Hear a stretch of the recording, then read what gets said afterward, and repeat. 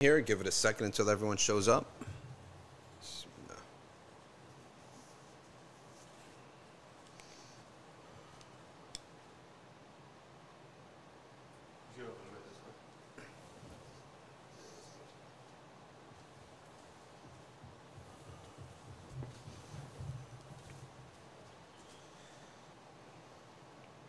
Today we are talking about the Prophet's commentary on poetry. We got Yunus Awan, fresh from his repentance from watching those nonsensical videos, mashallah.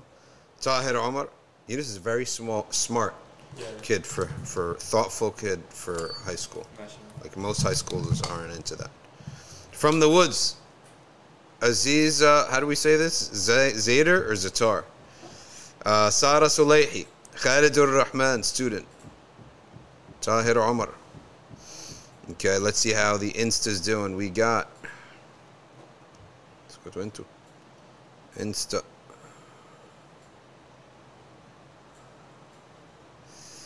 Just give it 1 second until we start up. Today we talk about what the Prophet ﷺ said about poetry, and like what is our version of poetry today, right? It's related to music and all that stuff. Okay. Can someone give zakat to help someone perform umrah? Yes, but you have to just pay them in cash. Zakat must be paid in cash to the person. It must be paid in kind. You can't buy their ticket for them. You give them cash, let them do whatever they want with it. Maybe they want to buy a ticket, maybe something else. Like a stranger, resident Hanbali reference point is here. All right, so we got enough people here to now start and get going. So Awan is here, Gigi is here, Guy ibn Dude and Hamza Hussein. So the usual suspects are all here, alhamdulillah. And by the way, I mean, later on, I'm gonna give you the theory. I'm gonna give you Oz's theory for why the chat has become a riot. You notice, like, suddenly, the chat room, the comment section has just become a riot. Well, Oz figured it out, in my opinion. So, but after we give this talk, inshallah, we read on the poetry of the Prophet ﷺ, then we'll talk about, I'll give you the theory. Okay. Bismillah ar-Rahman ar-Rahim. Alhamdulillah. والصلاة والسلام على رسول الله وعلى آله وصحبه ومن والاه. باب ما جاء في صفة كلام رسول الله صلى الله عليه وآله وسلم في الشعر. A chapter on what did the Prophet say about poetry. Okay. This first hadith is on Aisha radiyallahu anha. An Aisha. Because Aisha is mamnu' min as-sarf. The word Aisha ends with a ta marbuta as a name, therefore it can never receive the kasra. It receives the fatha instead of the kasra. That's called mamnu' min as-sarf, meaning full declination cannot happen. It cannot receive tanween or kasra. That's called mamnu' min as-sarf. قيل لها.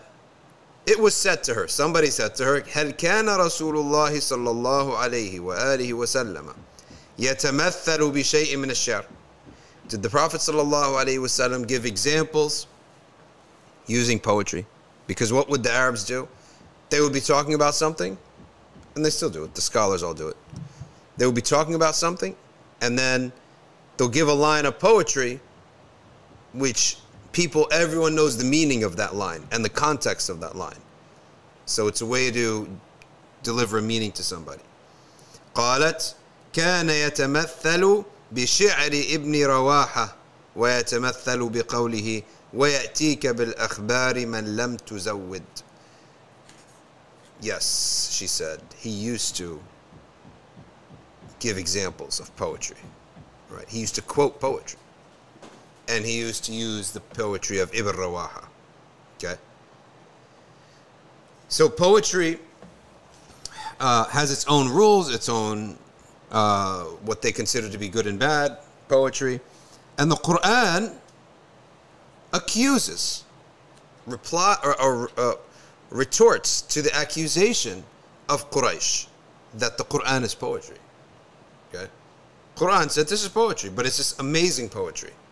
It's a unique brand of poetry. Okay, and some techniques that are in the Quran, balagha it's called, overlaps with the techniques of poetry. Okay, such as what? Rhymes or words that end in the same letter. Okay, I mean, you look at the end of Surah Maryam, for example. Everything ends with the alif for many lines. Okay, ends with the alif, and it just starts to almost hypnotizes you. Okay, or the repetition of certain verses in Mursalat 11 times and Rahman 22 times, same ayah. So the Quran replies that to them by saying, this Quran, we have never taught the Prophet poetry, and it is a testimony of all the Arabs. He never gave speeches nor uttered poetry. So how all of a sudden, his first attempt at poetry, he produces this masterpiece? Even just from the worldly sense of things, you can't imagine, it's not possible for someone to be 40 years old, having never done something in his entire life, then suddenly produce the greatest masterpiece of all time. Can you take somebody, he's never sat at a computer to write a book, and the first time, never backspacing one letter or one word, from the first time they sit at a computer, they come up with the most amazing dialogue, the most amazing plot twists, and is leagues ahead of all the filmmakers and movie makers and script makers and novel writers. It's impossible. How about you take me? I'd never picked up a paintbrush to paint like a picture. In my life, I've never painted a canvas. And you're going to give me, for the first time, drop me off at the store, say, buy your supplies. I can't even buy the supplies. I don't even know what kind of paint to buy or what kind of canvas to buy. And on the first time, produce something greater than the Mona Lisa? Impossible. So that's what the Quran is saying here. All right? So that's why the question comes in is, did the Prophet ever cite poetry? Okay. So there are few instances in which the Prophet ﷺ spoke of something that was sung. And some people said that that's like either an exception or it's not real poetry. Like, أَنَا النَّبِيُّ لَا كَذِبْ أَنَا ابْنُ عَبْدِ الْمُطَّلِبِ. Okay. That's an example when they were digging the trench and they were saying all sorts of bad things about the Prophet, and the Quraysh were coming and all these people. So the Prophet ﷺ said, I am the Prophet, no lie. I'm the son of Abdul Muttalib, because who is Abdul Muttalib? He is the hero, the champion, and the man of God. Before the Prophet ﷺ, they used to call the Prophet's grandfather the chief of Ahlullah, which is Quraysh. Why? Because many miracles happened to him. Okay, so that's why he said, I'm the son of Abdul Muttalib. That means I'm not coming out of nowhere here. This is not some kind of innovation and lie. So, is that poetry? They differed, and so, but when the Quran says the Prophet never does poetry, it means he never does poetry like on a regular basis or long poems, etc., etc. Okay. Now, this first hadith, she said that the Prophet used to bring speech. He used to bring poetry in his speech. Okay. And that he never considered that to be wrong or bad. Okay. Sometimes an example, he recited the poetry. As an example, he recited the poetry of Abdullah ibn Rawaha, who is a Muslim poet. He's a Sahabi. And others sometimes. And he sometimes recited the couplets of Tarfa. Okay, sometimes that person brings news to you whom you have not compensated. All right. Meaning that if one wants to know anything about a place, you have to pay for it. All right? If you want to scout, in the old days, how did you have a safe country? How was your country safe? Your city was safe, that you always sent scouts out. It's called the reconnaissance mission, Second Force Recon. that you have to go out there and ride your horse around a couple, maybe half a day journey out. Well, that taking a long time. Take a big lap around the city. That person comes back. Okay, this tribe is traveling here. You don't worry about them. This tribe is coming. Well, I did see a fight over there, but it has nothing to do with you. And he gives you the morning report. Okay? Just like Zazu. You have to pay this guy. Okay? And sometimes the Sahaba, out of their love of the Messenger and love of Medina, they would go do a whole scouting reconnaissance mission, and they would not ask for payment from the Messenger of Allah sallallahu alaihi wasallam. So what did he do? He would make dua for them. And sometimes he would say, may Allah reward you with paradise. Now if the Prophet sallallahu alaihi wasallam says that, we know that that's true. That dua is be accepted. None of the dua of the Prophet is not accepted. Okay. Yet the Kuffar, okay, continued to try to find some way to bring down the Quran from a heavenly work. So they would say either the Prophet was majnoon, crazy, he plagiarizing, he's a poet, or he has a jinn. There's only 4 possible options. Okay, that he's a lying plagiarizer, that he's insane, that he is a poet, okay, or that he is has a jinn. He's deluded. Like, yes, you're so honest, you think you have an angel, but you actually have a jinn. In all these cases, there's very clear ways to prove against them, disprove them. All right. If he's a poet, where did the poetry come from? Like, how do you be a poet? And for 40 years you never spoke. So we talked about that. A jinn. Do the jinn come to people who are clean? Do the jinn come to people who are living their life in society? Or do the jinn come to people who are on the fringe of society? You ever look at these Caribbean pirate movies? And they always go, and deep in an island, in a cave, in a little hut, there's a witch, right? Or in the old movies where they want to find the sorcerer to help them with their journey, their epic mission. And they go deep in the mountains and they find an old man. He's got no family, no sons, no marriage. Skinny old man. And he's dirty, right? And he's weird. And everything about him is odd. And we finally found him. So the people are sorcerers. They don't live like normal people. Yet, what do we see of the Prophet? He goes, he trades. He's in politics. He's in governance. He's solving people's problems. He's married to many women. He has many dependents that rely upon him. He's living community life. He's not living anywhere like the oracles, medicine man. All right, go to any Aboriginal documentary, right? Okay, this is the documentary. I'm the chief of, right, whatever, Amazon, Aboriginal people. All right, this is chief. This is hunter. All right, now we take you to medicine man. And they go far away, and living up in a tree somewhere is the medicine man. He doesn't live like a normal person anymore, right? So in the old world, when jinn and humans used to interact, it was very common, and even till today, it's rare, but till today, people who are associated with jinn, they're on the edges of society. They're abnormal. They don't have family, okay? Because they have to do weird things to connect to the jinn. So we see that clearly the Prophet doesn't live like that. All right, he's Majnoon. If he's Majnoon, how did he defeat Abu Sufyan? That's the easiest one to destroy. If he's Majnoon, explain to me, how does he run a city? How do have all these intelligent people believe in him if he's Majnoon? So what does that leave? That leaves that he plagiarized. Okay? He plagiarized, or he's deluded. So if he's a lying plagiarizer, then how did the Prophet ﷺ get the reputation before Islam of the trustworthy and the honest?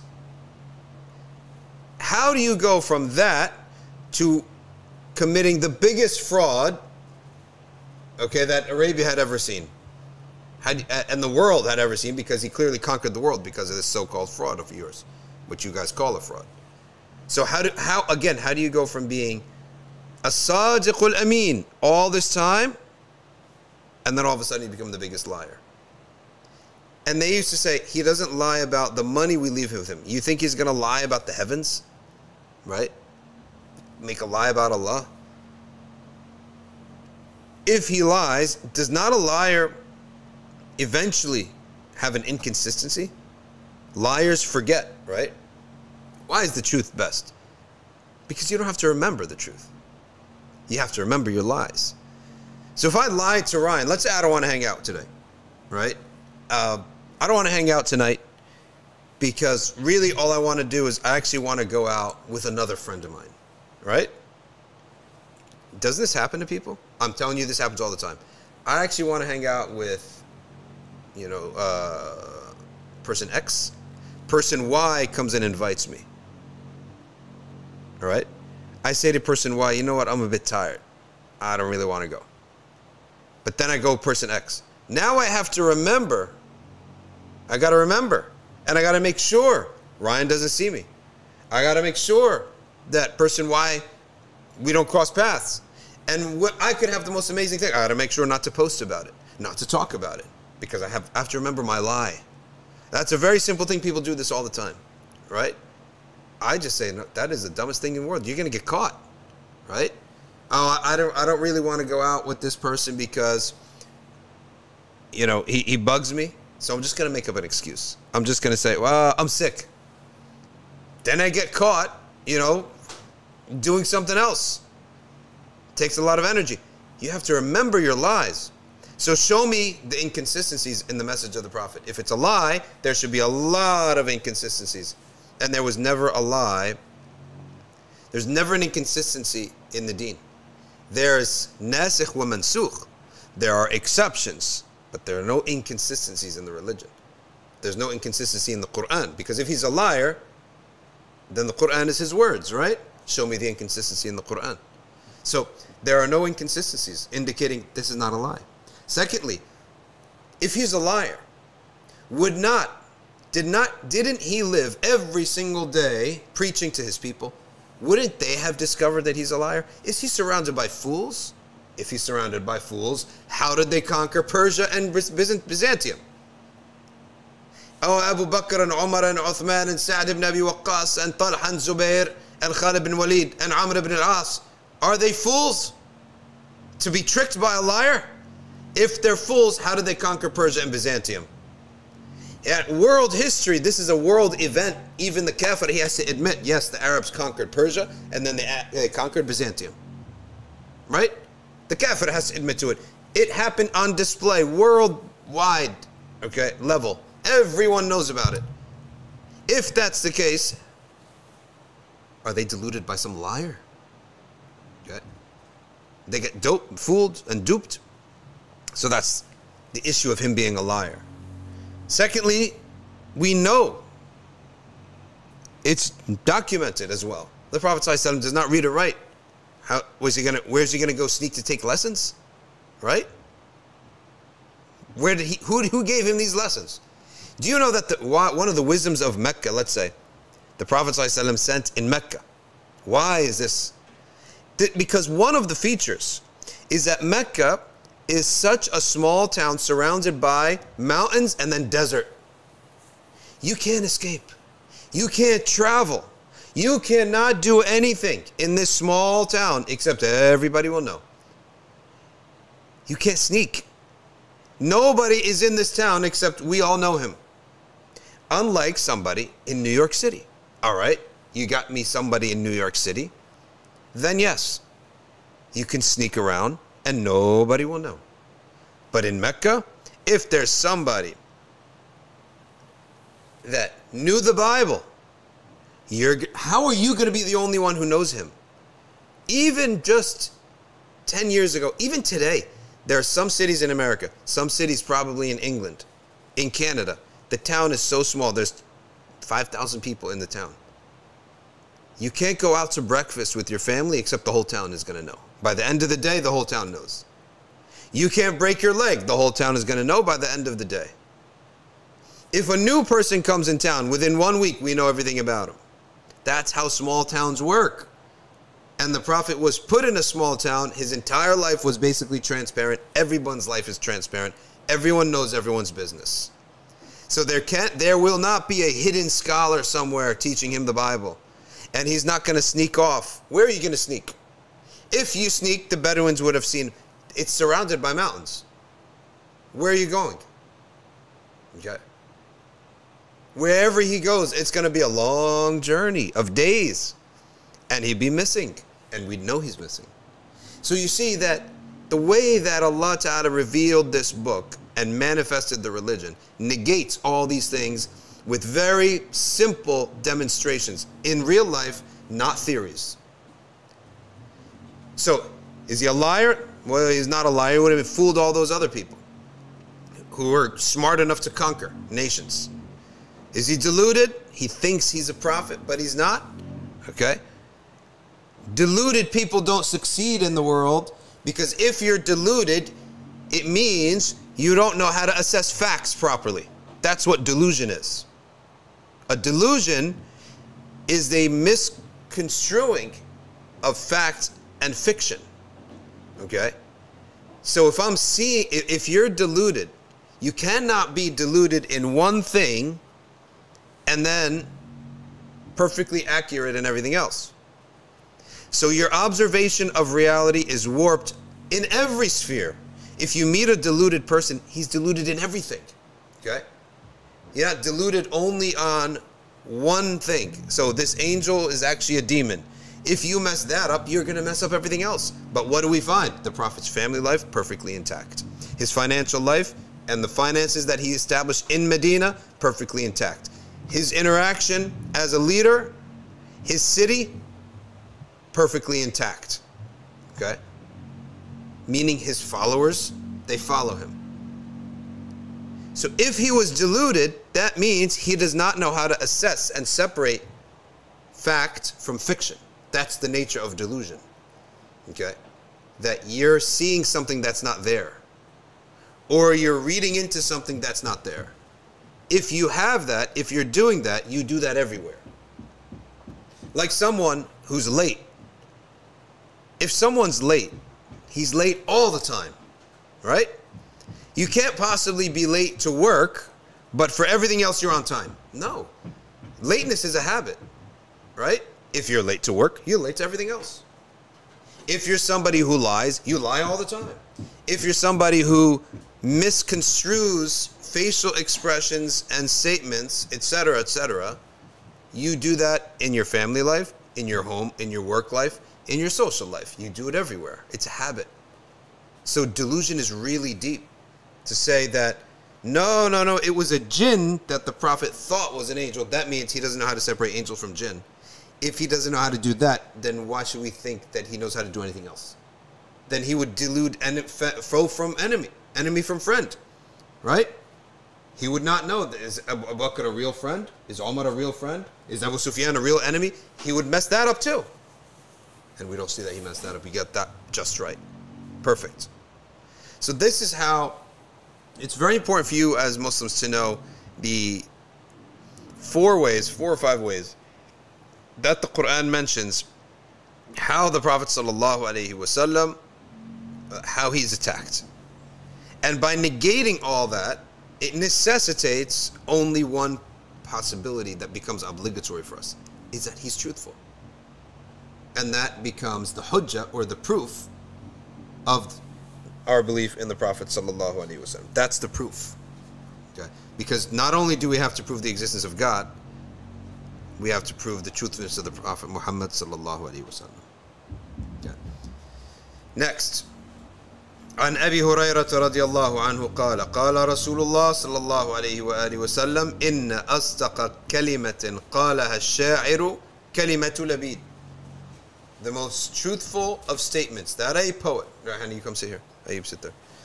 Did you do the watch it? حول ولا قوة إلا بالله. You come in here, you destroy the studio. Did you put the ukhur? أصدق كلمة قالها الشاعر كلمة لبيد. The most truthful word a poet has ever said is the word of Labid. ألا كل شيء ما خلا الله باطل وَكَادَ أُمَيَّةُ ibn Abi Salt أن يسلم. Okay? So this is a line of poetry that the Prophet loved. The most truthful couplet of poetry is that of Labid ibn Rabi'ah. He said, verily be aware, everything besides Allah is futile. It will disappear. It's futile. One day it will be not satisfactory. Okay? And Umayyah ibn Abi Salt was about to accept Islam because of this. Labid, he became Muslim. Okay? He left composing poetry after Islam. He used to say that Allah Ta'ala has given him something better than poetry that he should focus on, which is the Quran. And he is a great Sahabi. And he attained to the age of 140 or more. Because, you know, back in those days, people don't know exactly how old they are. It's an estimate. Like I was born the year after you were born, and you were born the year after the Great Flood. That's how they used to do things, right? Prophet was born the year of the elephant. Now, you see why that's important?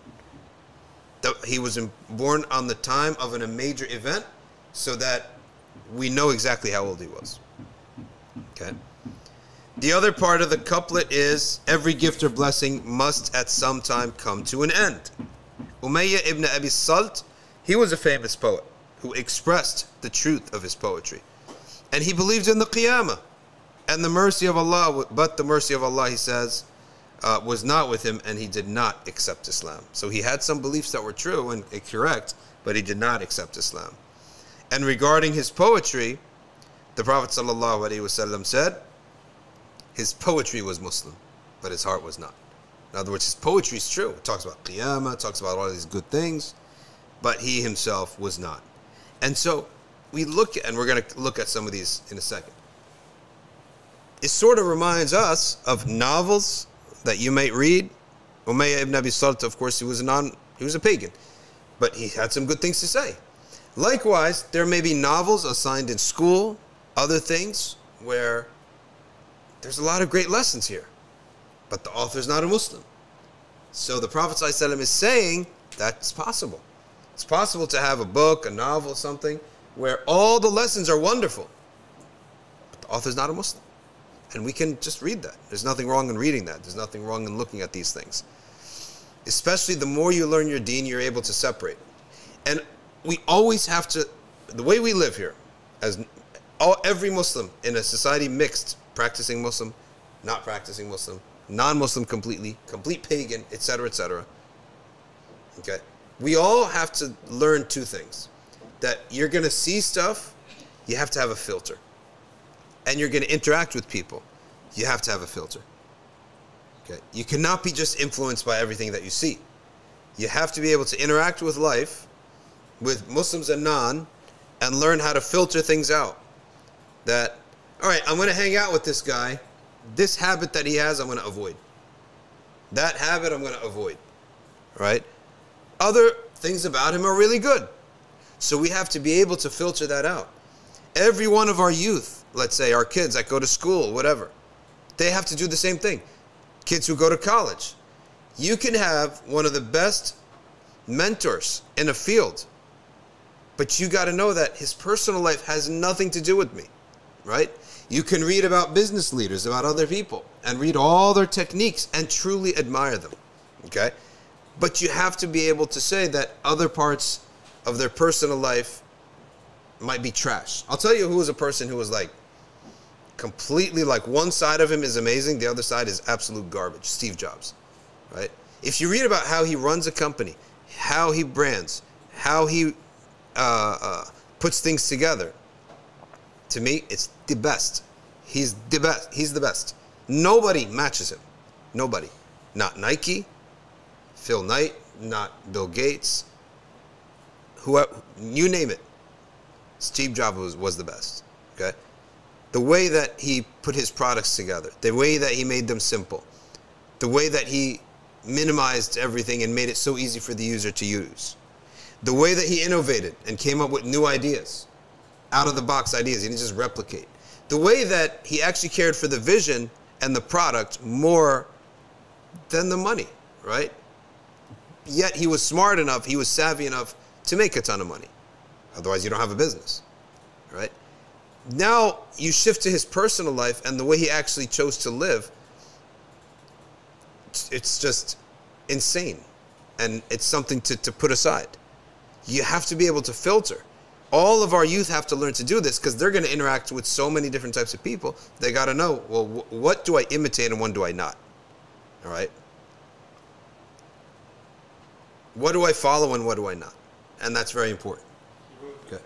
Parents too sometimes, right? Parents too. Totally true. Sometimes your own parent may have a habit that you know that habit is a no and other things are yes, right?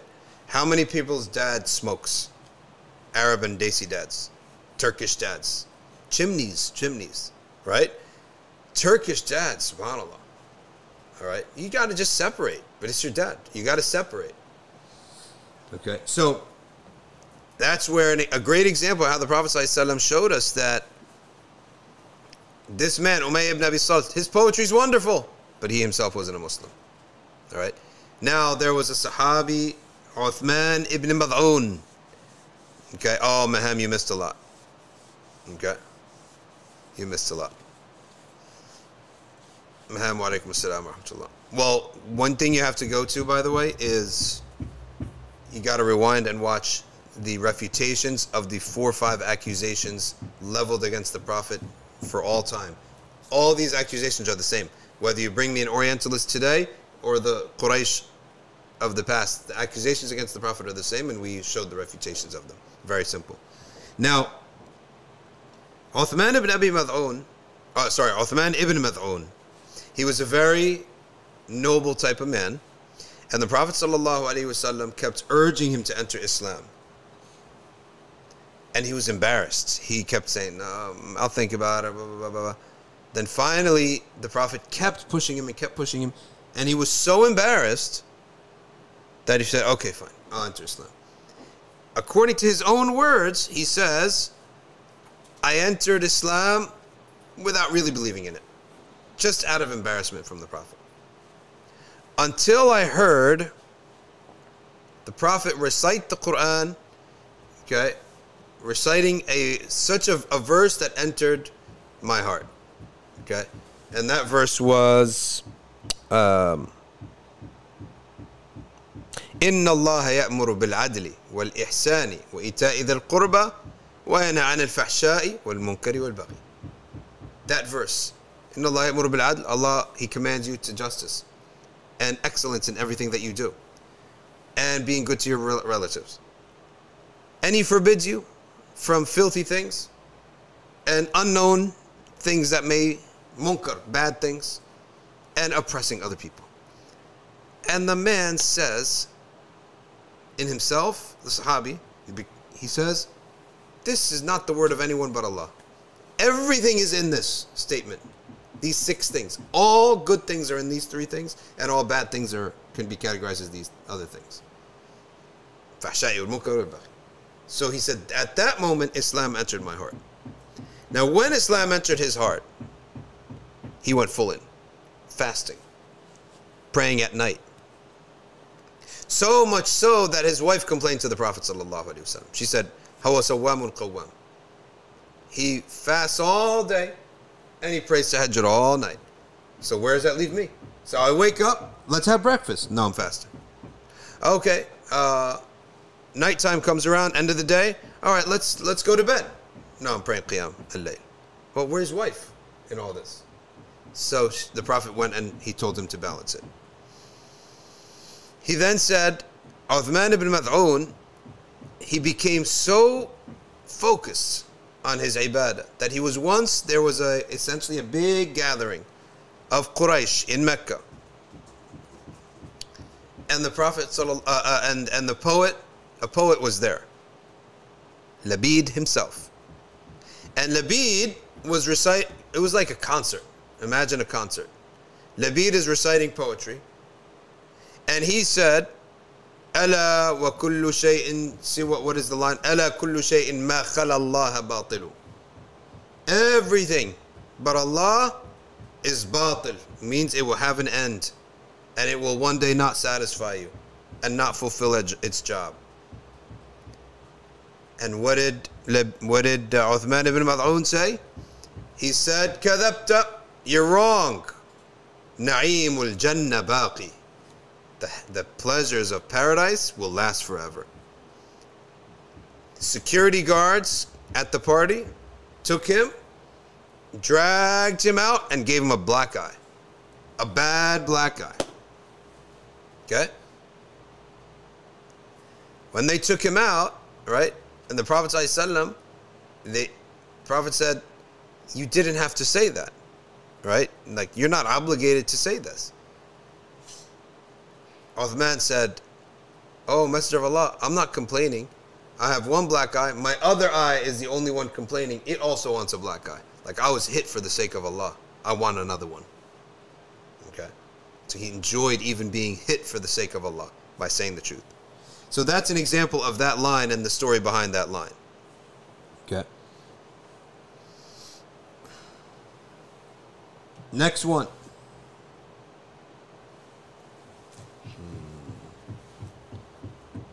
حدثنا, this hadith is كنت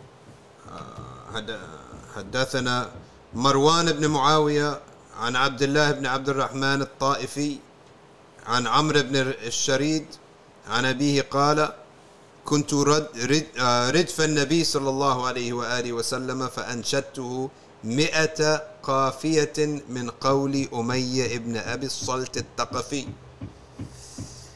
I was riding behind the Prophet sallallahu alaihi wasallam, and I was reciting. When they're riding, what are they doing while they're riding? What do you do when you're in a plane? You watch a movie, right? Try to keep it halal as much as you can. But when you're riding, you got to pass the time. So what did they do? They recited poetry. So he said, I recited about 100 lines of poetry to the Prophet. Okay? And every once in a while, the Prophet sallallahu alaihi wasallam said, keep going. This is good. Right? Until I reached 100 lines. And he would keep saying, keep going. And then the Prophet sallallahu alaihi wasallam said, In kada la yuslim. He is so close to Islam. Okay? Umayya ibn Abi Salt. This poet who is so close to entering Islam. Okay? Let's see what the comment says here. What happened? He didn't become Muslim. Umayya ibn Abi Salt did not. But Labid did become Muslim. Okay. Where did they put the...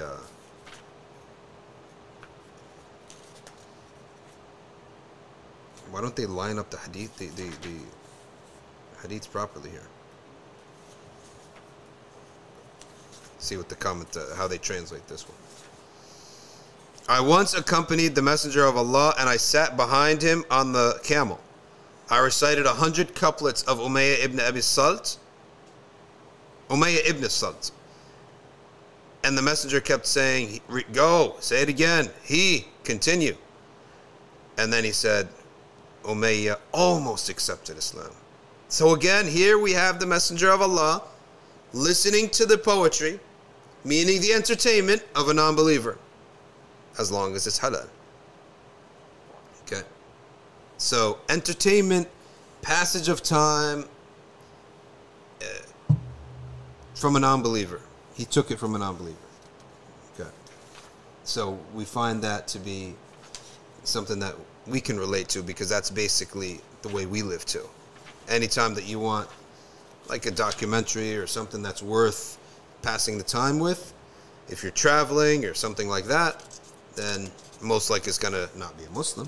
So you shouldn't necessarily feel bad about it, as long as what is said is sound and not forbidden. That's the condition. The Sharia is the condition. All right, next one says, حدثنا عبد الرحمن ابن أبي الزناد عن هشام بن عروة عن أبي عن عائشة رضي الله عنها قالت كان رسول الله صلى الله عليه وآله وسلم يضع لحسان بن ثابت minbaran fil masjid. He put for Hassan bin Thabit, the Meccan poet, the greatest poet of Quraysh. He said he used to put a step for him, like a minbar, in the mosque. And he would stand and he would praise the Messenger of Allah sallallahu alaihi wasallam. Okay? And when delegates would come, he would recite poetry about Islam, about the truth. Okay? And the Prophet sallallahu alaihi wasallam said, "Inna Allah ta'ala yu'ayyidu Hassana bi ruh al-Quds ma yunafih." Okay? Because of what Hassan is doing, Allah is helping him with the Holy Spirit. Who's the Holy Spirit? It's Jibreel alayhi salam. al-Ruh al-Quds is Jibreel. أو يفاخر عن رسول الله صلى الله عليه وآله وسلم. Okay? So this hadith shows that the arts, when they're done for the sake of Allah subhanahu wa ta'ala, it's like weaponry. Right? Like we don't have this anymore, but it's like weaponry. It's a weapon. Because it's soft persuasion. There's hard power and soft power. Hard power is the military. Soft power is what? It's persuasion. And they're being persuaded. They're starting to love Islam. Okay? And he defends and praises the Messenger of Allah. So we believe that a person, if they're using the arts for a good cause, you're being helped by Allah. It's soft power. Okay? So the commentary says jihad is observed at all times in different ways. Striving for the truth is observed at all times, but in different ways and circumstances. One of the Habaib of Yemen, he says, the battle today is al-Bayyan. That's so true. It's clarifying. There are so many voices. This one's saying this is Islam. That's saying that's Islam. Another one's calling you to Marxism. Another one's calling you to veganism. Another one's calling you to some other nonsense. And then some people are calling to Islam. Some people are purposely ruining the name of Islam. So the fight today is to clarify. Who can clarify, make the matter as clear as possible what the truth is, and get the word out to people? Who can do that? That's the battle today. The battle today is not with swords or guns or even a military, right? Who's going to fight the U.S. Army? It's with your words and your ability to get the message across to people. Okay? And here, a type of jihad was with the tongue. Okay? Did not the Prophet ﷺ refer to the tongue by saying the greatest jihad may be the word of truth to an oppressive ruler? Once a delegate came from the tribe of the Bani Tamim, a humongous tribe, okay? And he came with their poet Aqra, and they would each have someone give poetry, okay? The Messenger sallallahu alaihi wasallam said, I was not sent to compose poetry, okay? But he let them take place. The first, their speaker stood up. Then the Prophet sallallahu alaihi wasallam pointed to Thabit ibn Qais radiallahu anhu to reply, and he did. Okay? Then he asked, then the other guy replied with poetry. Then the Prophet pointed to Hassan bin Thabit, stand up and reply. Okay? And the people would judge who did the best. In our terms today, not to make a silly analogy, but that's what they call a rap battle, right? You guys said a line of poetry, our guy matched it with a better one. Then your guy stood up and said some poetry, and our guy matched it and said a better one, right? And there's like a general consensus or a general feeling of who did better, okay? Their poet was the first to accept Islam. The proof that they did better, their poet of that tribe became Muslim, okay? He became Muslim.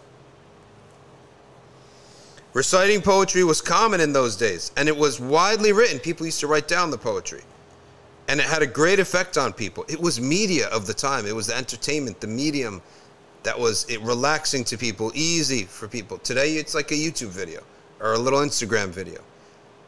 Today, some people, they want to go back to the days of the Prophet and write a poem. I don't want to read a poem. I've never read a poem in my life. I won't read a poem, right? Right. Have you ever read a poem? Well, those are fine, right? Qasidas, dhikr qasidas. Edgar Allan Poe or something? Yeah, like, I'm not going to do that. No. I'm never going to sit and read a poem. I would also, only because we sing them and they're about Allah subhanahu wa ta'ala, but I would not pick up a book of poetry and read it. Times have changed. But people will scroll all day looking, oh, this was a really clever Instagram pic, right? This was a really clever, like, little video. And people love it and they share it, right? And the most rudimentary sort of sarcastic one is the meme, like for sarcasm, right? And humor. So all these means and mediums are used by people at all times, yet we have in the Messenger of Allah the purpose of their use that will last you an eternity. You make a nice clever meme about gas prices, you make a Muslim laugh for 2 seconds, you get maybe a little hasana for that. But you write something, a picture, an Instagram clip, that people could actually draw near to Allah from that. And there are shiyukh out of Kuwait and these places who have teams behind them clipping their speeches about dua, about Allah. That clip, as long as it's being watched, people's lives are being changed for infinity. They're drawing near to Allah because of these clips. Right? Now you have the sheikh, and then you have some techie, geeky kid, artsy type of person, right? Who knows how to use software. And what's the latest ways of doing this? That's no different than someone being good at poetry, right? Today, if a company is going to hire someone to make Instagram pics, videos, or to write poems, who's getting paid, right? Who's getting hired? So you have to take the example of what the Prophet ﷺ was saying from poetry at that time and apply it to what benefits to what is real now and effective. Okay? So if you're part of an Islamic organization and you're like the Instagram team or the Twitter team, do not underestimate yourself. Okay? You're like one of the most important parts of the team. Okay? It's been mentioned in so many hadiths. Even Sayyidah Aisha radiallahu anha, she was aware of all the poetry. And she said, the Prophet ﷺ, he said that satire is more effective on Quraysh than showering arrows on them. And it was one time that the Sahaba were sitting around singing a song or reciting a poem in a happy way. And someone came back and said, we're at war here. We're about to have war. Prophet ﷺ said, for them to see us happy is harder on them than arrows. And that's why the United States defeated the Soviet Union. The Soviet Union, they don't know how to have a good time, right? Where the Americans, it's a big party. Like, Americana is just one big party. So what do the people like? They like the party. They're not going to sit there reading your economic systems. And on top of the Marxist system is no fun. What do you mean? I can't have anything anymore? I can't own stuff? The state's got to own my house? What? The state's got to own all the wealth? Who said? Right? Who came down and made you king to say this, right? And made you God to say something like that. So it's no fun. And that's why the Americans won. The Americans didn't win because of anything except it's a funner system, right? And it's closer to fitra too. Like, I got to own my own stuff, right? At the very basic level, that's why it defeated them. And what did you have in the USSR? A bunch of miserable people. Okay? Wherever communists go, there's misery, oppression, and they don't do the job. Okay? There's more poverty than anything else. There's more oppression than anything else. I never seen Joseph Stalin. Where did he get a stomach that big? Right? He's eating very well, and every other communist is in a breadline hungry. Right? Yet this guy's got a stomach this big. Gorbachev, very healthy looking guy. The elites are not eating like the people, right? In any event, forget this. He said, the Prophet ﷺ said, al-mu'min, he makes jihad with his sword and with his tongue. In another hadith, I swear by Allah, this poetry hits them like an arrow, okay? And that's where we do have some issues today, because a lot of these, means of entertainment, they're almost impossible to do in a halal way. Can you possibly actually put together a blockbuster movie without nakedness and music? It's not possible, right?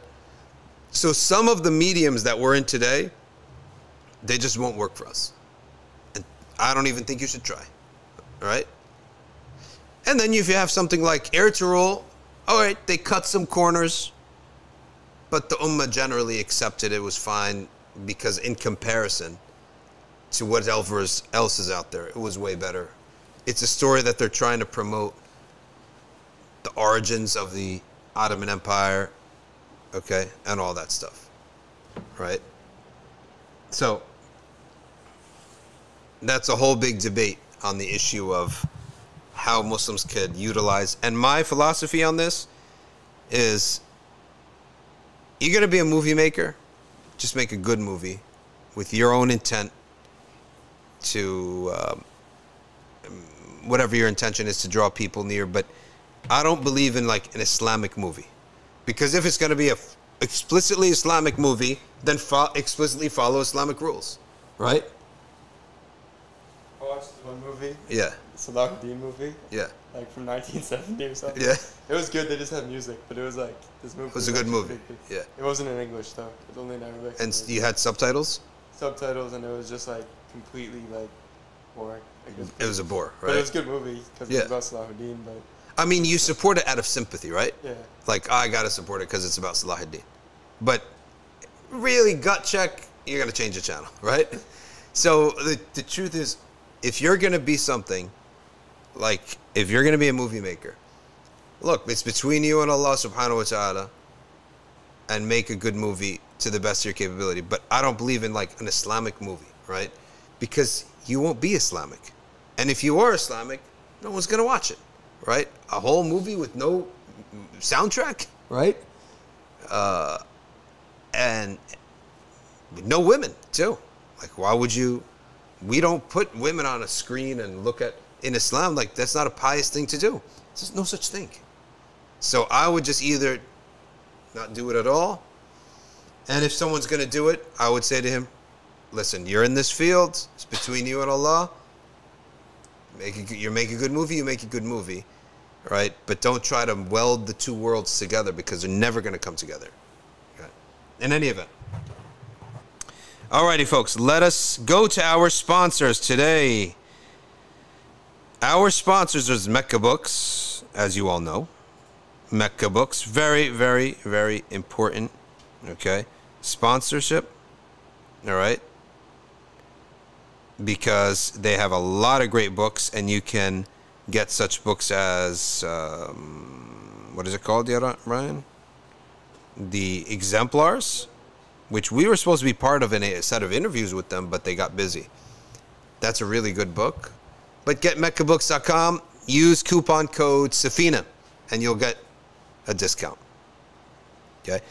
Our other sponsor is patreon.com/Safina Society. All right. Patreon.com/Safina Society. That is a way in which you can be part of this program by becoming a patron, right? And then supporting us. And I thank all of our patrons. We have a number of patrons, okay? And I thank them all personally, myself, right? And we will start taking questions here. So you can become a patron at patreon.com/Safina Society. All right, let's start taking Q&A. You get that iPad from the charger. All right, and go into the give me that. I'll get you onto YouTube. All right.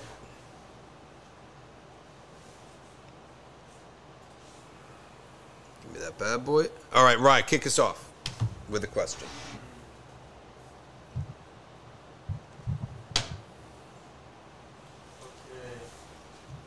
Does the ayah وَلَسَوْفَ يُعْطِيكَ رَبُّكَ فَتَرْضَى in surah duha refer to contentment and satisfaction with receiving in this dunya or in the Akhira? وَلَسَوْفَ يُعْطِيكَ رَبُّكَ فَتَرْضَى. Is that the question? Yeah. It's in dunya and in Akhira. Dunya and Akhira. Both. The future of a pious Muslim is always better than his past. The more a person's iman is going up, their future is better.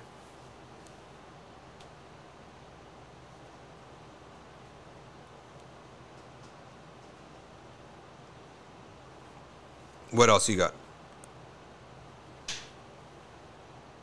Advice on how to stop being lazy. How to stop being lazy is, energy is not by physical. It's partly by physical, but it's partly by motivation. Do you have a motive? Do you have a reason to get up?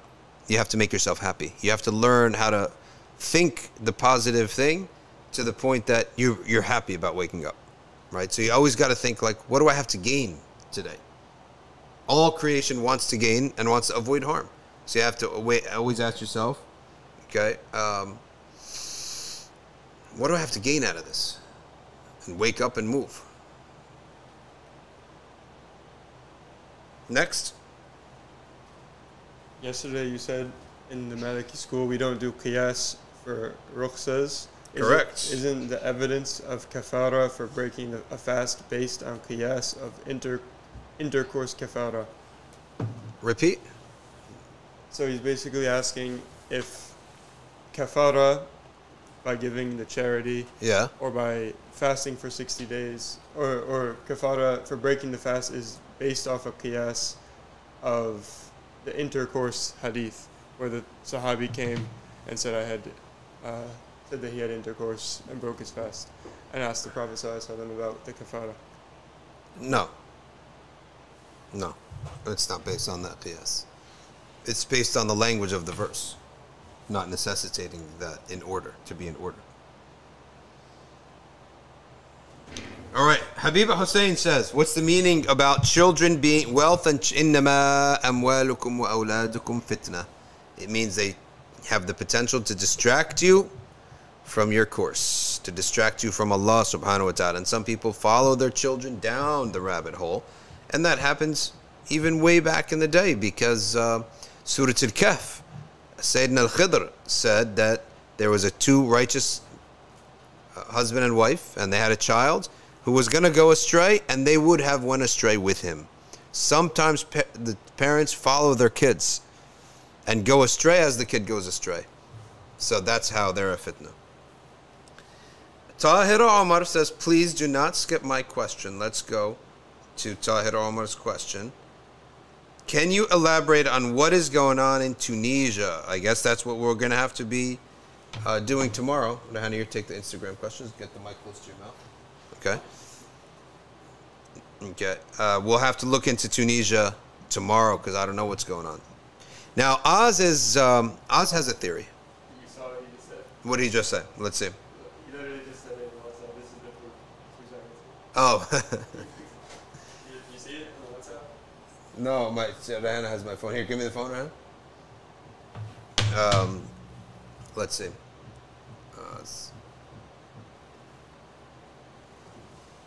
My question is being skipped. This is not fair.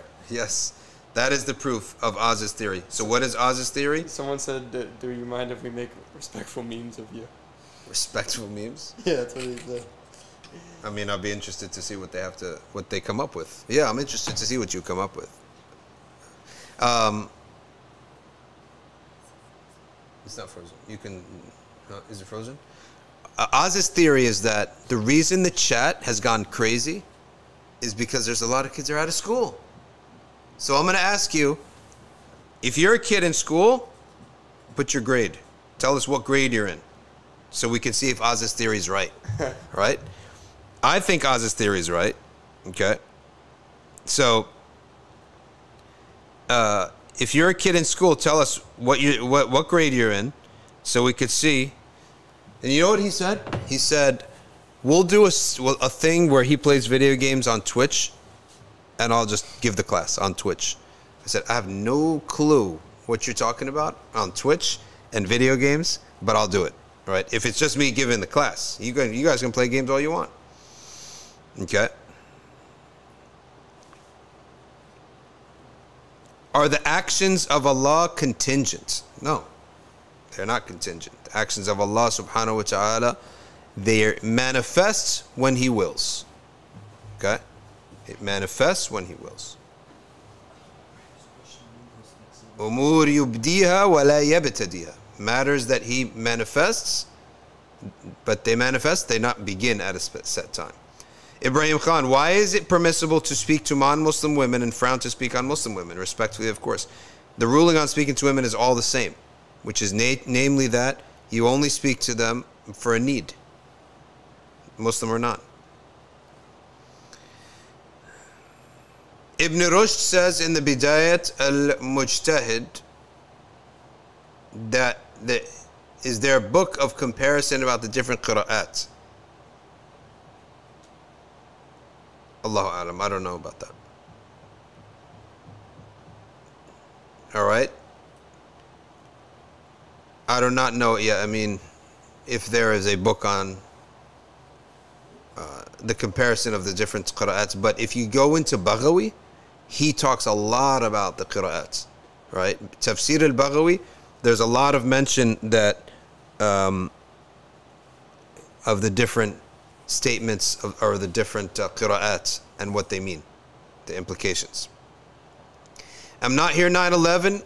We'll be doing a series on the Nawawi's 40 hadith. That might be in one of the additional streams that we're going to do. We're probably going to do a stream in the future with one of our other teachers. Okay? Are there any questions from Insta? I'm sure you're speaking the mic. I came across a book in Masjid yesterday called Criminals of Islam. Do you recognize the book thing? I think it's some Salafi book. Criminals of Islam? Who's the publisher? That's what I need. Okay. Lily Rose, is that the same as Lily Poppy from yesterday? Was Asif Butt, was poetry spoken or sung? No, poetry is said in a rhythm, but poetry is said more in a rhythm when they're riding an animal, because it helps the animal move. Okay? When they ride the camel, they say it in a rhythm, and it helps the camel get into a mode. Yes, because It's finding it. Let me find it. all right. This book looked kind of silly. What's that? I could be wrong, but we'll get the details. Who's the author of that book? Dr. Shabir Ahmed, MD, MD? medical doctor. Why is there a book called Criminals of Islam? How does that make sense? The author. Concealment of the truth in scholarship is a crime, according to the Quran. All right. Interesting. What is it, Abe? Read it to me. Give me a YouTube question. Abe, read it. How do you think? Speak into the mic. How do you think of the one that goes to Morocco to study Arabic and Islam? Al-Qarawiyyin, yes. وسعيد الجملي وحمد الحسن الدندو. The Malikis are esteemed in their knowledge of memory. Those are great scholars, and they've mixed between Saudi Salafi scholarship and Maliki scholarship. That's the difference between them and other Maliki scholars. Okay. That's the difference. Regarding Twitch, I have not played a video game for like 30 years. So don't ask me to play a video game. I don't know how to play video games. And I don't play video games. And I'm against video games. I despise video games, right? So, but if Oz is like, okay, well, the kids are playing video games, give us the class. I'll give the class, but I'm not playing no video games. And I'm not, let alone watching people play video games. I do not understand where this world is going. People watch other people play video games. All right, that's a thing, I guess, in our world. Okay. Khadija Asif says, 6th year in university for me, but I think the reason chat is louder, oh, she's a 6th year university. There's a lot more participants, and now we all know each other. It's true. The poll said that it was only like 3%. Only 3% kids. Ayub, on the mic, there should be text. It says something, say something like 770. You see that? Turn the mic so that's where you speak into. Do you see it? You got to speak in the side that says 770. And you could squeeze this thing and turn this. As you squeeze this two handles right here. You watching? Squeeze these two and turn the mic. Yes. But hold it, because it's going to fall. If you squeeze it, the mic will fall. And turn it towards you. Okay. Speak into the mic. Is his mic loud enough? Okay. Give us a test.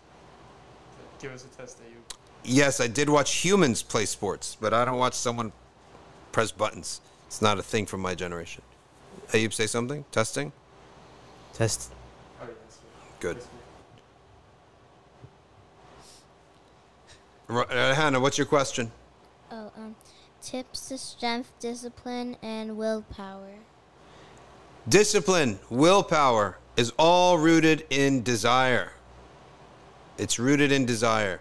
Willpower is to give yourself an order and stick to it. That's how simple it is. That's willpower. Discipline and willpower is all about desire.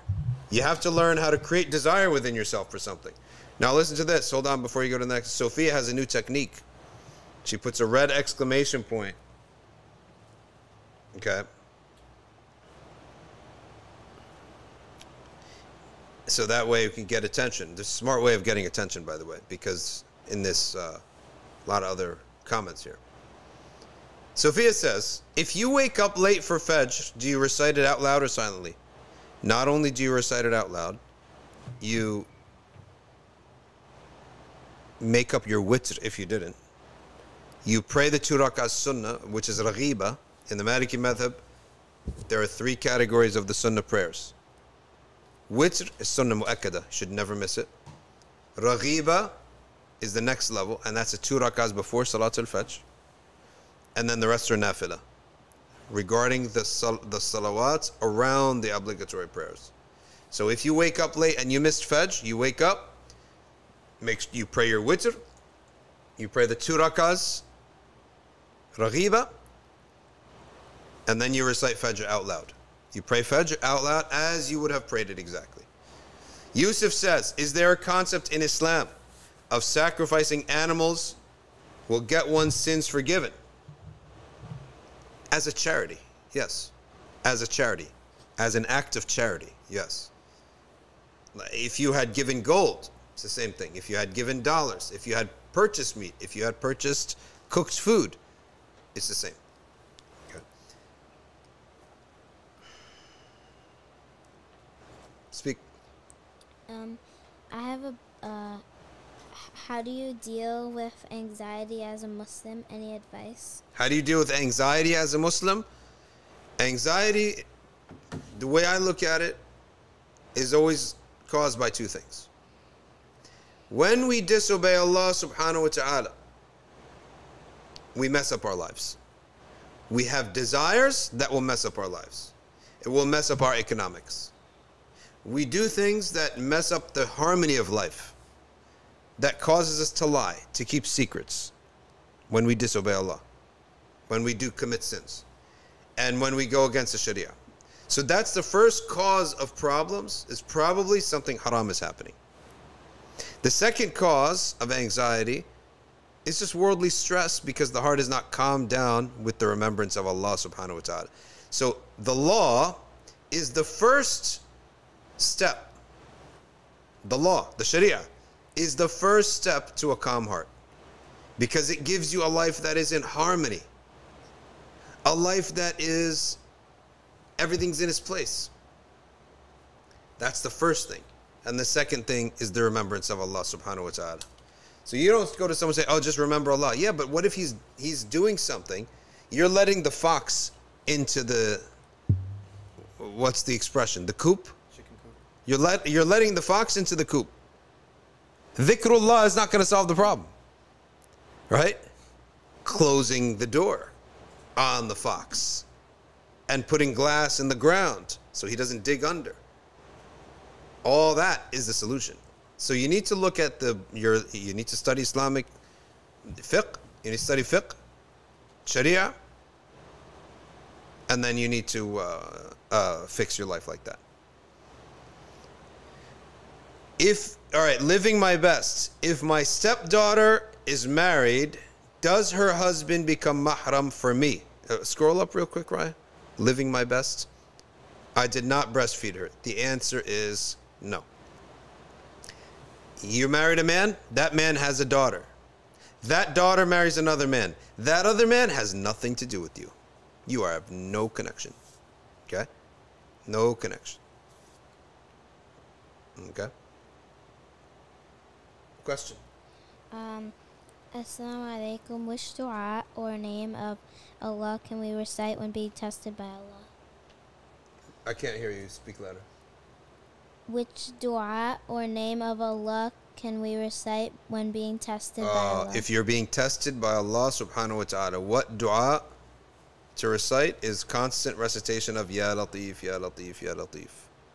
Ya Latif, Ya Latif. Also, La ilaha illa anta subhanaka inni kuntu min al-zalimin. Dua Sayyidina Yunus. How do we pray salah on a plane? That's actually always a question. You pray it however you can pray it, and then according to many fuqaha, you repeat it when you come back down onto the grounds. And others said, no, you don't have to do that. You had a question? Make sure you're speaking into the side that has a text. Speak. Is there a hadith dealing? How did the Prophet deal with xenophobia? What is the being hated? Xenophobia means that certain people hate you, right? The whole seerah is about the Prophet being hated for being a Muslim, who fight back. Fight back. Or From other countries. you either fight back, or in certain circumstances you reply the evil with good, right? You either fight back or you reply the evil with good. We expect non-believers to hate Islam. That's like an expectation. Not all of them, but some of them. I'm surprised by, like, what do you expect? Does not the Quran tell you that from them, amongst the non-believers, many will attack you, will fight you, will mock you, will hate you? So why are we surprised? To create a world in which nobody hates the truth, that's not really going to be possible. There will always be enemies of truth. So we have to just fight with them. We got to deal with them. Yeah. He pointed out Who said what? he said my top suspects for who are the youth in this chat. All right, Othman's top suspects. He says the youth in this chat is going to be Uga Panda. All right. Dino, Yusuf, Eminem, Shockwave, and Ibrahim Khan. Sophia says, is it permissible to ask a question in a gathering like this live stream that reveals your sins? La. But you can say it hypothetically. But now that we've said that, don't say it. But in the future, in general, you say, hypothetically, if somebody did this and that, asking for a friend, right? You could say that. Next question, please, young lady. I have a book at the masjid. I read some parts of it, and it's against Sufis and has something against Imam Ghazali. You need to speak in the mic. Okay. Okay. Something against Imam al-Ghazali? A book? Yeah. I'll throw that book right in the garbage. And a part of it talks about scholars slandering other scholars. I found quotes of scholars talking about Abu Hanifa and calling him Dajjal. Oh, that book is garbage. Put it in the garbage. Just get rid of the book. A book called Calling Abu Hanifa the Dajjal. It's bad. Next question. On Aqidah, when Imam Malik said asking about the howness is bid'ah. No, that's not the narration we go by. Dino is asking. Dino Palavra. He knows stuff. By the way, Dino, where are you? Italy? With the name like that? That was not the quote we go by. So, Dino, what we go by is the quote states. Let me get the exact quote. Please give me that phone real quick. Okay. Let me go because I have all these saved. He's in Bosnia. Dino says he's in Bosnia. Okay, I might thought Italy, but sounded Italian name. But let me get you the exact quote from Malik on that subject, if I have it. I'm pretty sure I have it. Okay. The quote says,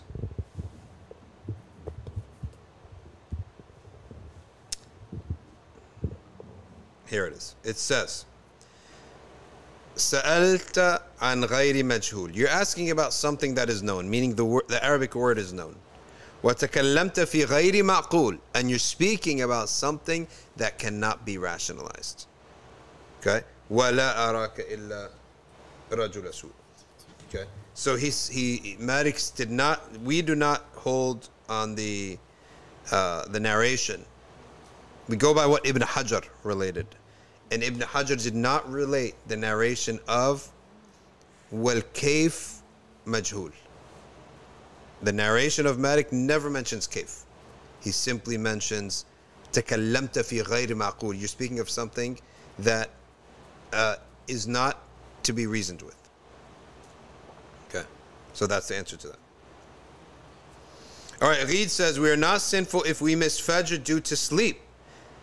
The answer to that question is, you are sinful if you did not take the means to wake up that you could have. For example, I have my alarm clock. Nah, I'm not going to set my alarm clock.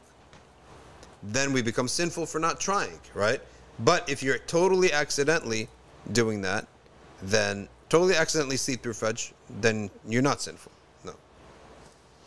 All right. Ayub, you have a question? Yeah. All right, make sure you speak asking, so is it okay? So cigars are not inhaled. No, we don't smoke at all. In the throat. We don't smoke. Not at all. No but smoking. There's no inhaling through the throat, only through the mouth, just for taste. For fasting. No, not for fasting. Just generally, is it haram? Because there's no, it's not going in the throat, just in the mouth for taste. It is only haram from the aspect of if it can cause you some kind of cancer in your mouth, and it's also not the way of the Salihin to smoke. So that's the answer to that question. Like it will be forbidden to the degree that it causes harm in the mouth, right? Which I don't know. We can look that up. And then it would also be like discouraged from the aspect that it's not the way that the righteous and the scholars. Have you ever seen a sky? Can you imagine? Right? Also, somebody's asking, did you lose your ring already? No, I have it here, alhamdulillah. I did not lose it, inshallah. I will not lose it. How is one expected? The poetic nafs says, how is one expected to balance accepting the qadr of Allah and submitting to His will versus being patient and steadfast in a difficult situation and constantly repeating our dua when it seems that it's going the other way? Qadr of Allah has nothing to do. You never bring it into the equation regarding your current or your future. You may only speak about Qadr Allah regarding things that happened to you in the past. A guy hit me with a fender bender. That's in the past. Qadr of Allah. I'm about to park my car.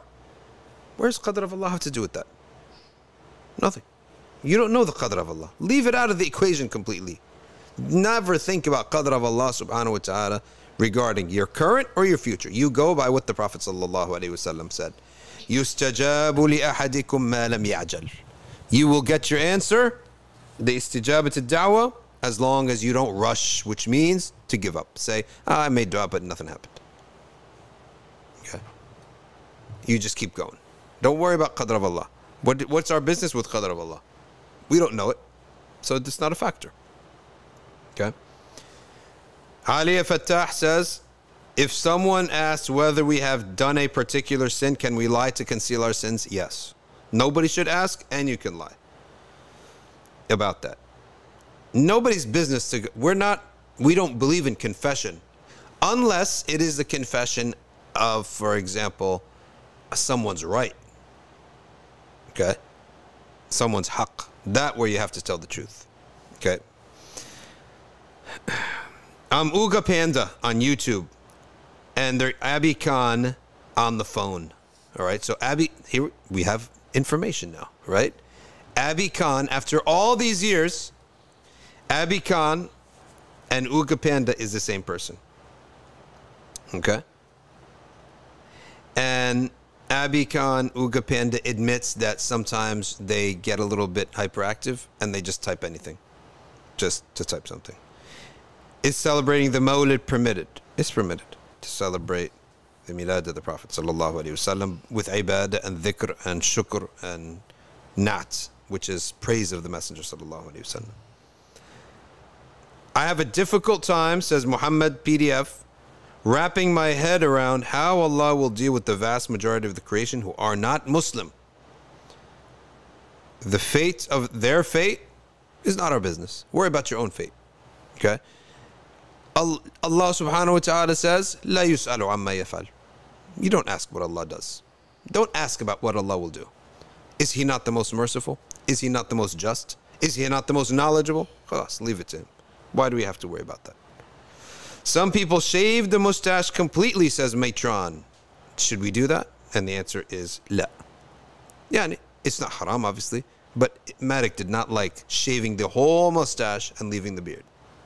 No. Caitlin says, what are the signs that Allah wants to accept your dua? Is that you keep doing it. You don't stop. You refuse to give up that prayer. Farida Khan, can you please answer my question? Let's go back up to see Farida Khan's question. Farida, we may have gone in and out of the app, and therefore we don't see your question, so type it again. You see it? What does she say? When you give sadaqah jariyah, example, contribute to a project for the people, what intention should we make? To please Allah or get the reward in the hereafter? It's the same intention. Seeking reward from Allah is pleasing to Allah. Therefore, that is the same intention. If all I'm doing, say, I'm going to pray, I'm going to do good deed right now, a good deed, for no other reason than Allah will protect me from pain in this life and the next. That is pleasing to Allah. That intention is pleasing to Allah. Someone says, oh, but I'm not really caring about Allah, I'm caring about myself. Yes, but who are you seeking your reward from and your protection from? You're seeking it from Allah? Allah has declared that He loves that intention. That's enough. Okay?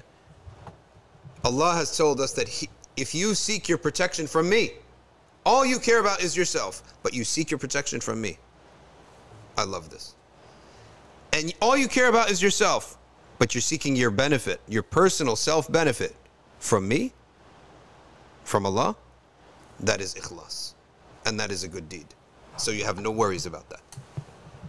But let me tell you what's going to happen. After Allah protects you over and over and over, and after Allah gives you what you wanted over and over and over, naturally, without you even realizing it, you're going to realize to worship Allah and be near to Him is better than all those things that I was worrying about. But let that happen naturally. Okay? Let that happen naturally. Abi Khan says, we read that question from Abi Khan. Rimla says, how do you know Allah will accept your dua? We go by the sign of the Prophet sallallahu alaihi wasallam. If you persist upon the prayer and you never give it up, He will answer it. Who said that? The Messenger of Allah sallallahu alaihi wasallam. Yustajabu li ahadikum ma lam ya'jal. As long as you do not stop, you will get your answer. Okay? So that's the sign that you won't stop. You keep going. 1 year, 2 years, 3 years, 5 years, 15 years. Okay. Quick, go ahead, Abe, read them, but read them into the mic. Role of women in society. Role of women in society. They're the producers of the next generation, without a doubt.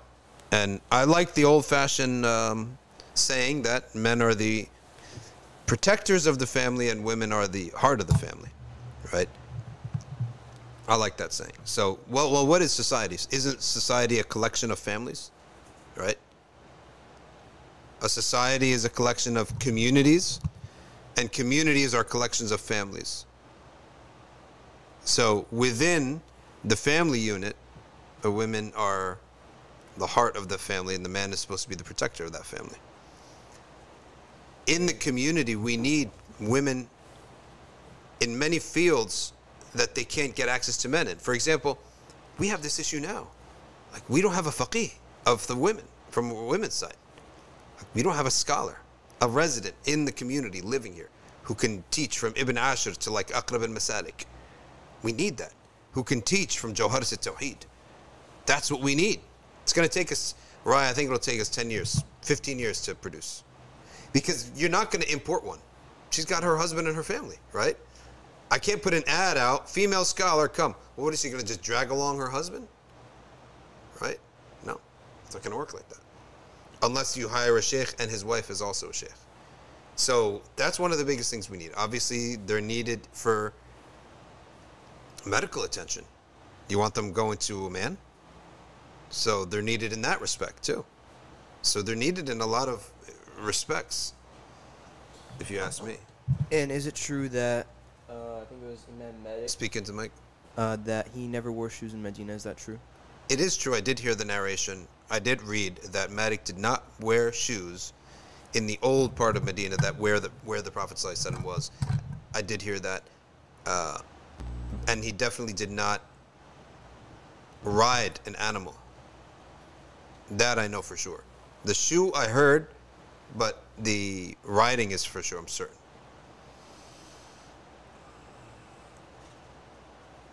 Ayub Maham thinks that Ayub is a top-notch name. I agree. If you miss reciting Wird al-Latif after Fajr, how long can you read it till? Until Dhuhr. Because it's adhkar of the Sabah is from Fajr to Dhuhr. And the adhkar of the Masa is from Asr to Isha. Or even till you sleep. Is it against tasawwuf or zuhud to pursue worldly gains? The answer is no. You have to pursue worldly gains. Someone says, I don't like money. Well, you know who else likes money? The electric company. I can't wait to see our electric bill after this air conditioning's been on for Monday through Thursday. The school tuition likes money. The supermarket likes money. The gas company likes my money. The car company likes my money. Everyone likes my money. So I need to get a lot of it because these people keep taking it away from me. And that's how life is. Money comes and goes.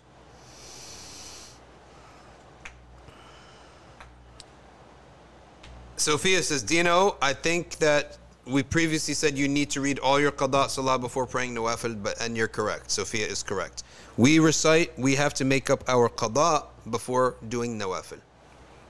That's correct. Hassan says, any tips for feeling less tired after work? I can't do anything after I finish my shift, apart from dinner and getting ready for the next day. Yeah, most people I think are like that. But there are ways that you can breathe, breathing habits that you can learn that will fill your body with oxygen, such as simply getting on the treadmill for a little bit. Doesn't have to be running, could be uphill walking, right? Taking long, brisk walks. It forces you to breathe, and that gets the oxygen in your head. If you do that as a habit, you'll find yourself with a little bit more energy every day. Hey, you got something? Yes. A couple of people are wondering when the vacation is on August. In August, there are 2 weeks that we're out. The beginning from the... I can actually get it for you here.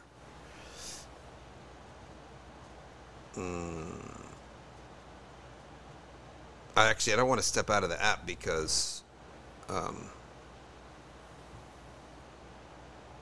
you know the way this app is, you step out of the app, you lose all the questions. All right, so I'll tell you when we're out. We are out, ladies and gentlemen. Pay attention. August 8th through 11th, the second week of August. And then the tail part, August 18 until probably 24th. So August is a summer month. People are supposed to be on vacation in August, and people do their business in August. There are certain things I do in August because I know it's a slow month.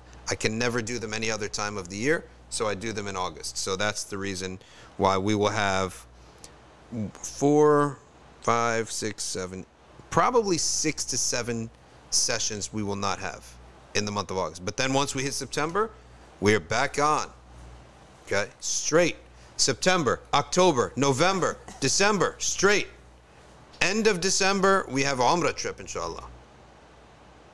Once that information comes out, we'll put the link out. Could you imagine if we meet some of these people in Umrah? That would be great, right? So we don't have the information yet, but we did have the commitment. We made the commitment with the Umrah company that end of December, beginning of January or Umrah. But in terms of work, the bulk of work that happens in America is September, October, November, December. Then we're back. January, February, March, Ramadan. So we have a heavy 7 months coming up on us, right? That's the school year. Once Ramadan comes, after Ramadan, again we pick up, then it's summer again, and so on. Caitlin says, how do you stop worrying about rizq? You have to displace the negative ideas that you have with good ideas. Somebody was asking if you can make dua for a mother who lost her pregnancy at 5 months. SubhanAllah. Mother lost her pregnancy at 5 months. May Allah Ta'ala make it easy for her and make her next pregnancy a success. May Allah make it easy for them. Okay, Rahani, you're on Insta? All right, let's... Mason Hakes says, if some reveals a sin of yours and there's no proof, nor is anyone harmed, can I deny it? Yes, you can. We do not spread our sins, and you are allowed to cover your sins. Abdul Hadi's got his 2 younger cousins on the stream. Ahlan wa sahlan. Ahlan wa sahlan to Abdul Hadi's cousins. Raise your hand if you have something and speak into the mic. Yeah, young lady. Lily Rose says, I watched a frightening documentary about companies mining for Bitcoin and how their physical presence in the world, these hundreds of machines, require a small power station to power it. I'm not really familiar, to be quite honest with you, on the whole world of Bitcoin, nor the world of energy consumption, to be quite honest with you. Khadija, you got it. Just 10 to 15 minutes. But every single day, following a curriculum, it makes a massive difference. I remember some of the best days of my life when I just take 20-minute fiqh lesson a day. That's it. 20 minutes, not more, not less, but 100% focus. Not more and not less, but 100% focus. And I would feel like it gets stronger and stronger and stronger as time goes on. Ayub? So first, apparently, yes, cigars do cause cancer to the mouth, so it would... Cigars cause cancer to the mouth, so that's a problem. Yeah, so it does harm you, right? Yeah. Okay, and second, so somebody's struggling to pray with khushu' in front of people, want to pray alone, it's the best worship. How do I overcome this? You only pray what is a sunnah to pray in the jama'ah, and then the rest you can pray at home. So, for example, it is a sunnah to pray in the mosque, right? Don't skip that out for the rijal. It's not in the same level of sunnah for the females, permitted for women to pray in the mosques, but for the men it's a sunnah. Okay? And so the obligatory prayers, you do that, and you struggle to have ikhlas, because obey the Prophet sallallahu alaihi wasallam. He said that this is good for you. And it's good for you because you're going to meet people, you're going to make friends, you're going to see other people who have more piety than you want to be like them. It's a lot of benefits. What's so funny, Ryan? Someone's saying it's not fair that you're missing people's questions. It's not fair that who? That you miss people's questions. Where are they? Which questions are we missing? Tahira. Let's go. She puts a leaf every time. She's putting the Canadian leaf. Okay. Can women go to Hajj on their own? Yes, women can go to Hajj on their own.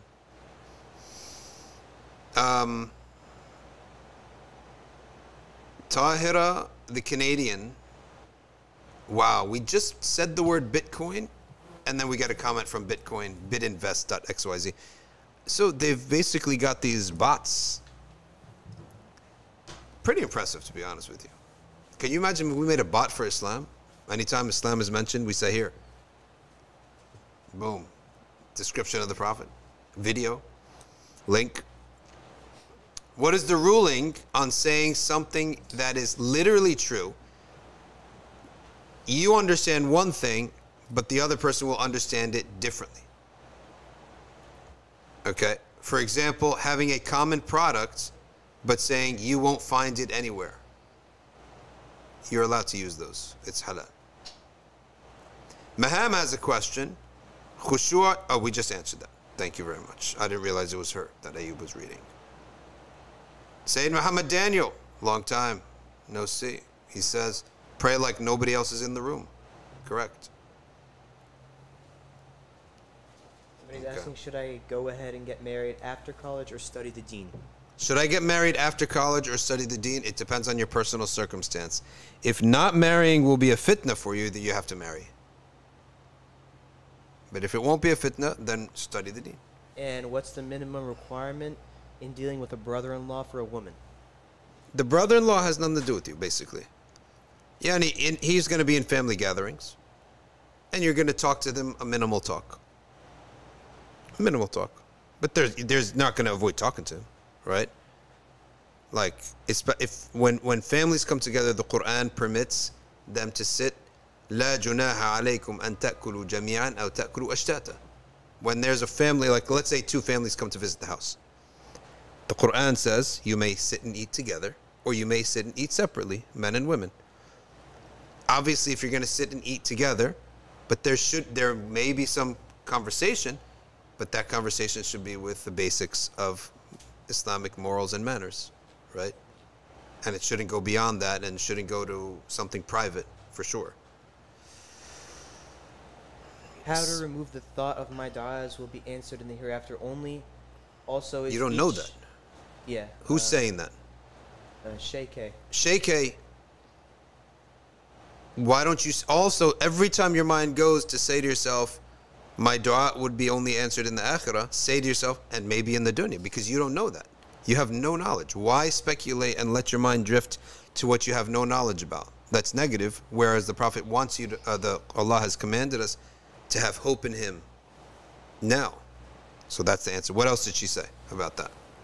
Is each dua answered in one of three ways? Example, 100 du'as for same thing. One will be what you want, the rest saved. If you make dua 100 times, right, then Allah answers you. The answer is for one of them. 99 for the removal of hardships and for the Akhira. You see how it works? Isn't that really generous? And so when Allah answers you, He's not answering, that answer doesn't count for all of them. That answer counts for one. Okay, yes. I think somebody who just joined is asking again how to make yourself motivated. How do you make yourself motivated? If you ask me, motivation is always connected to happiness, right? Or fear. It's only connected to two emotions, happiness or fear. So you got to work on being able to trigger yourself. How do you trigger yourself, right? Sometimes you don't like fear. Sometimes you need fear, right? You can trigger yourself by some emotion of that sort. And you do that by conjuring up a situation. Like, I have so much to gain from this. I want to create this business, or I want to marry this person. I want to do this, that, and the other. You create a desire for yourself, or you create a fear for yourself. I don't want to be a garbage man when I grow up. I don't want to be a pumping gas when I grow up. Okay? I don't want to be a bum. I don't want to be depressed. And you fight. So you have to trigger an emotion in yourself. That's personally the only way I found to get yourself up. Okay? Make sense? Yunus Awan, he notes that the Hanafi school has a different rule regarding, and a different categorization regarding the nawafil. What I said was in the Maliki school. We have 3 categories of the prayers that are around the obligatory prayers. Witr is sunnah mu'akkada. The 2 rakahs before Fajr is raghiba, means less than sunnah mu'akkada, a little bit. and the rest are nafilah. And only missing witr regularly is bad for your deen. It means something's wrong with your deen, right? It's a defect in your deen. But for the Hanafi school, all of these sunnah, all of those nawafil for them are considered sunnah that you are not allowed to miss. Okay? I see Ryan and Ayub exchanging glances. Sophia is essentially advocating for Amin. As we said, we have advocates now. All right. Yes. Ryan is the one who's controlling the scrolling of the questions. So if Ryan he scrolls up too fast, I won't be able to read all of the questions. Okay, so Ryan's scrolling the screen. So Ayub is basically saying, I can't see Amin's question because Ryan controls this. I have my iPad here. All right, and we have another screen there that Ryan is scrolling. So Amin says Morocco is the only country where the line of Hassan rules. Correct. I remember seeing Habib Omar from Yemen meeting the Hassanis there in Fez. Very beautiful. It seems most scholars are from Hussein in our time. I think there are a lot. They're not exactly like a minority as Hassan. No, but the East is predominantly Husseini Ahl al-Bayt, and the West is predominantly Hassani Ahl al-Bayt. And Allah knows best about that. Where else was Amin's question that was... Oh, he posted it a couple times. Good. Question from Instagram.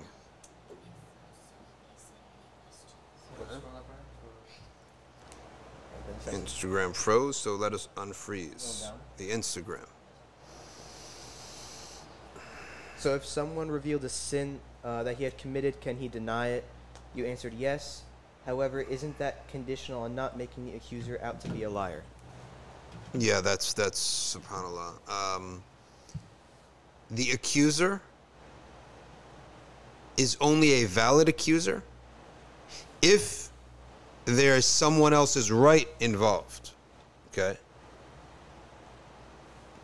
For example, I walked by your room and I saw you committing some sin or other. What's his business with that? Right? What's your business with that? Where is the accusation? There's no need for an accusation like that. Which is different from, you're engaged to so-and-so. You're engaged to Samiha. Okay? I saw you in the club with Jessica. Okay?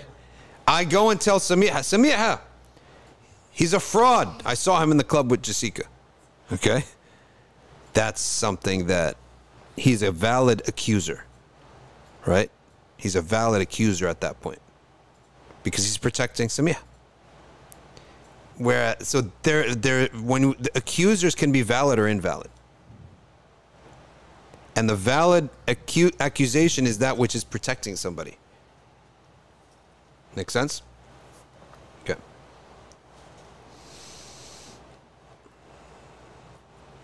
Lily Rose talks about Hamza Hussein, or Sheikh Hamza Yusuf, talking about carbon footprints and the word tread lightly on the earth.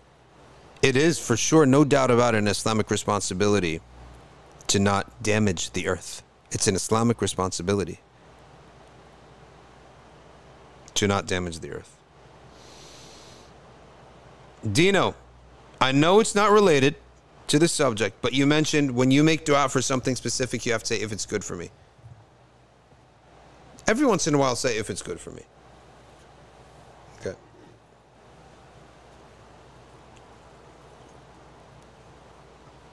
He's saying, doesn't that go without say? Well, just say it anyway, every once in a while. Because it's admitting that Allah knows and we don't know. And Allah loves that admission. Question. We have Dr. Shadi, what you doing in the club, though? Who said that? Dino. I mean, what you doing in the club? No, that's a good question. No, I was going to the masjid and driving past the club, right? In that example. No, that's a good question. Well, wait a second. How did you see him in the club? What were you doing in the club? No. I was driving by the masjid. right, and saw him going into the club. That's the only thing. That's a good one, though. Okay, that's a good one. All right, folks. Thank you all very much. Tomorrow, remember, tomorrow is Yom al-Arbi'a.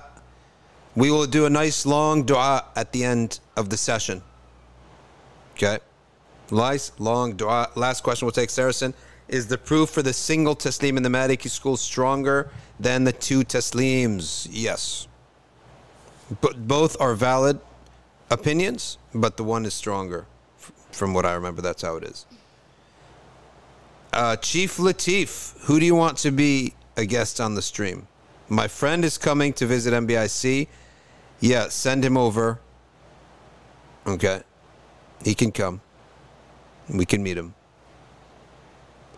Have him email info@safinasociety.org and Ryan will connect with him. Is my mic okay or is it buzzing today? That's good.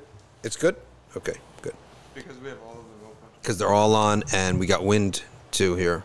We got air. Chief Latif is just asking, does inhaling smoke break your fast or smelling it as well?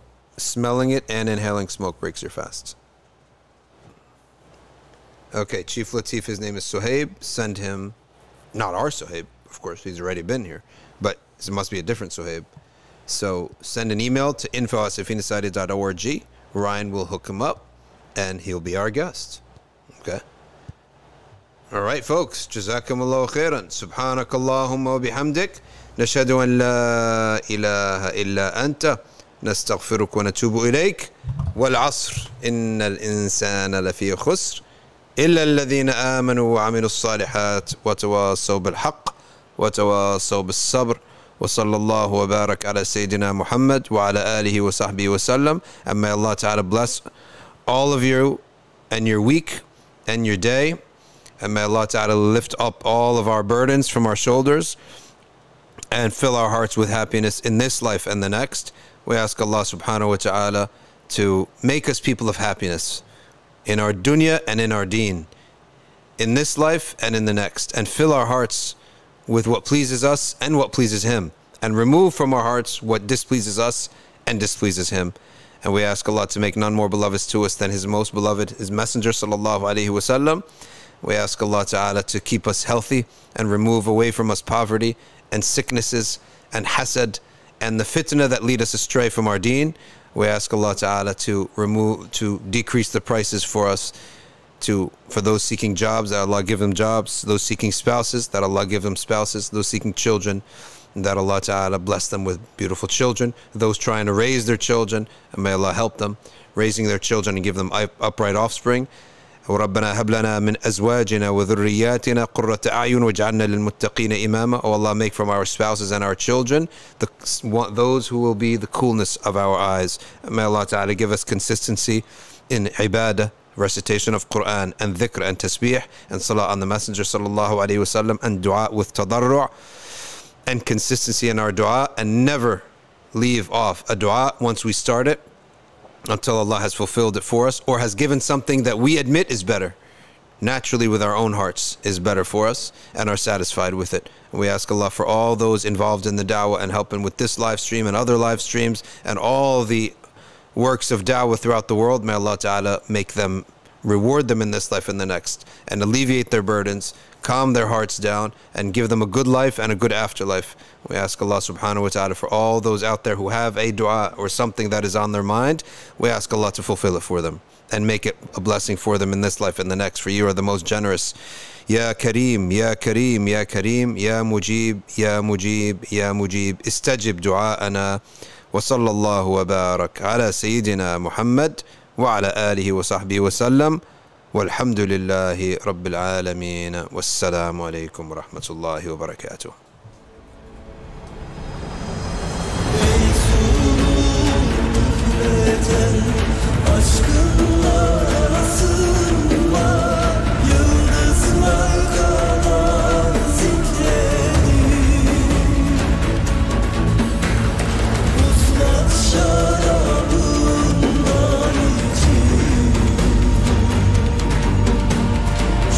Canı aşkla versin var.